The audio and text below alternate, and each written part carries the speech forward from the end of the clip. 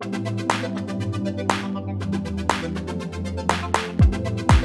department deals with the aspects of research, which is enshrined in the Act, and it also deals with the issues of training and capacity building. We are charged with the responsibility of commissioning any research that is related to construction industry, and this will inform issues of policy formulation, which now the government can use to come up with a policy that can develop and drive the industry forward. We have been able to develop for the first time in the history of construction industry in Kenya, the research agenda.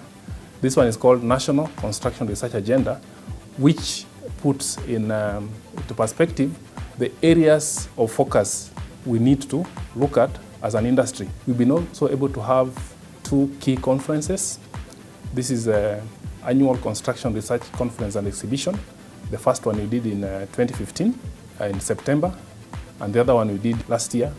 We had more than 8,000 visitors attending that conference, which is for us is going to be a key driver in terms of construction industry research dissemination in this part of the world. The impact that the research has on the industry is very wide. It has an impact of coming up with fact-based policies. The bottom line to the developer is that now they'll spend less, they'll have a safe environment in terms of structures that are built or developed. We are looking at durability and also as well as sustainability.